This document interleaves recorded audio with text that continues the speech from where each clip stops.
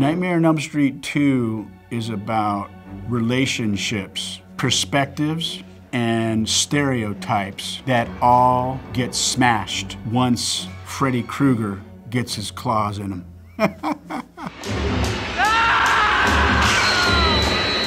What we did is utilize the truth between Mark Patton, Jesse Walsh, and I, Robert Rusler, Ron Grady, and we utilized our own truths and we put it in the circumstances of the film.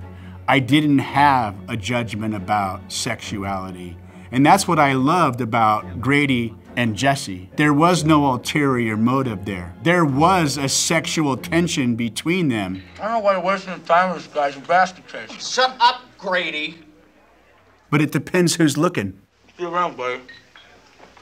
We were playing with this idea that Freddy was exploiting the subconscious of Mark's character, Jesse, and was maybe opening the closet door.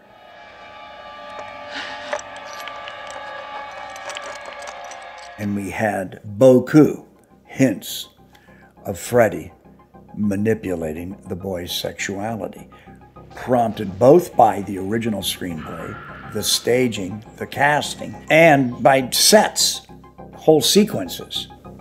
No one said we're making a gay horror film, but we were toying with that, not nailing it down rigidly, but certainly exploring it.